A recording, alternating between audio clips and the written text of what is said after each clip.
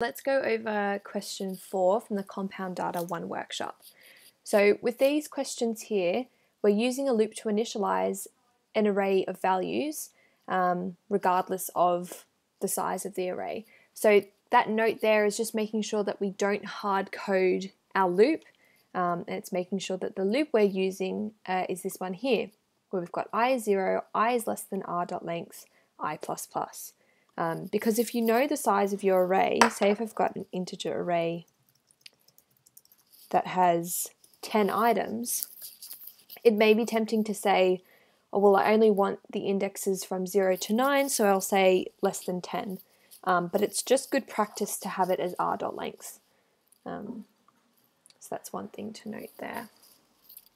Okay, so for each of these questions, as you can see here, I'm using the same loop because I know that loop has I representing the array index. It will go through all of the array indexes regardless of the size.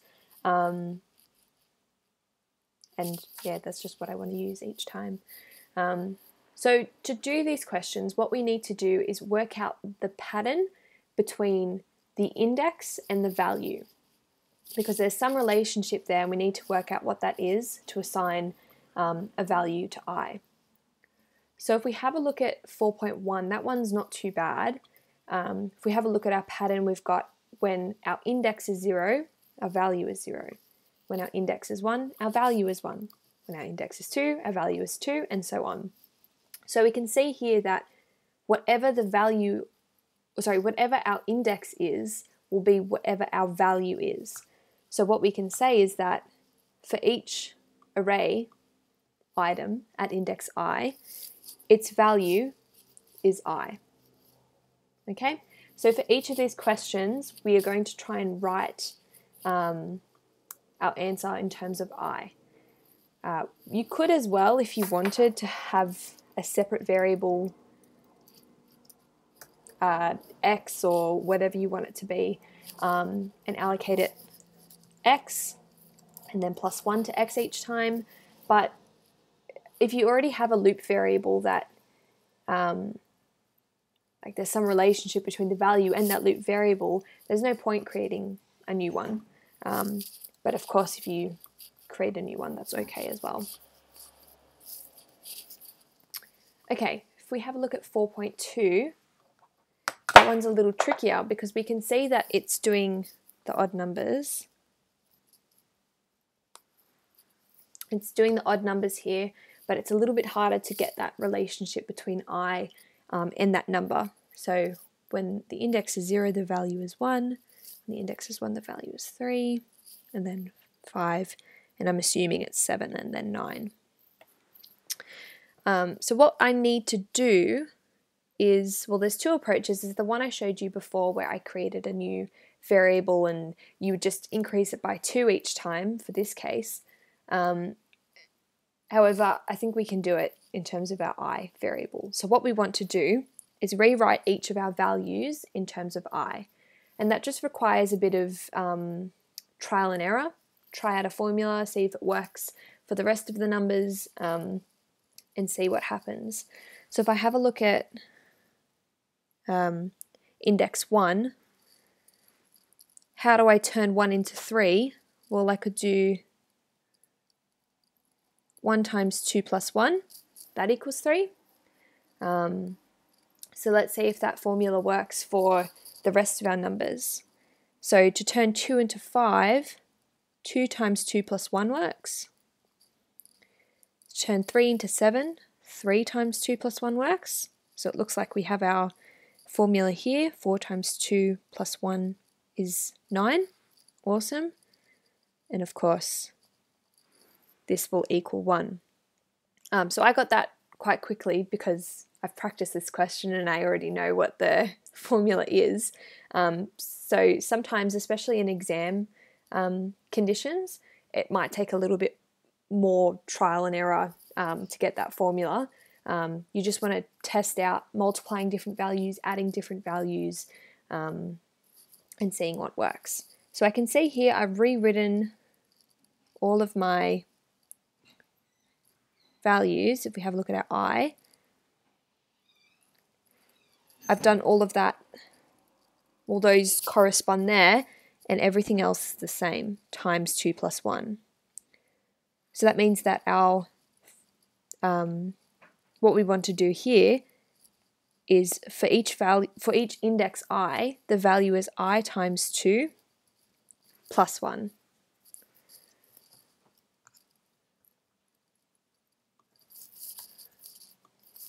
I times 2 plus 1. Great. And then, of course, an alternative. It's always nice to do it using the loop variable, but I mean, if you really can't see the relationship, you're pressed for time, then you could always do something like this and then say x plus equals 2. That will also give you the same result. You can see this one is a little nicer using the loop variable. Cool. 4.3.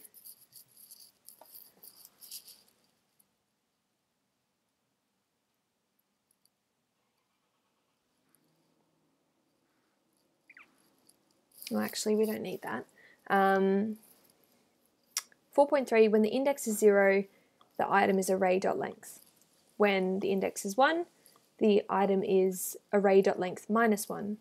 When the index is 2, the value is array.length minus 2.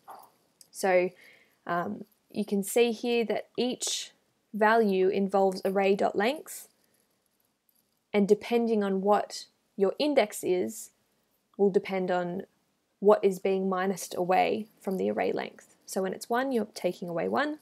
When it's 2, you're taking away 2.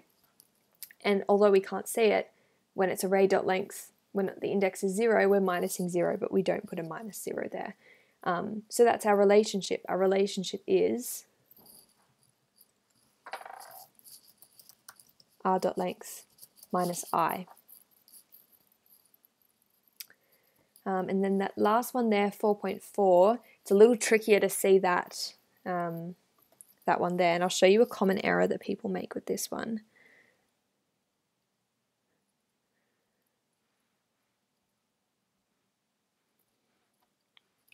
So what have I got? I've got when the index is 0, the value is 1. When the index is 1, the value is 2. Then I've got 4, 8, and I know the last one's 16. So what I've seen a few students do now, and it's quite tempting to do this, but it will have some issues. A relationship they found was that each item was the previous item multiplied by 2. So for index 1, its value is the previous item 1 times 2, which is 2. If we have a look at 3, its value is 8, which is 4 times 2. For index 4, its value is 16, which is 8 times 2. And that's good that you found that relationship. Our only issue is that what happens when we have 0? When we've got I is equal to 0, we're saying array index 0 is equal to array 0 minus 1, which is minus 1, times 2. And this will give you an index out of bounds exception when I run that code, because the index -1 doesn't exist. So you want to be really careful with that, and I would advise not doing this question that way, even if you set your first item to be 1 and then started your loop at 1.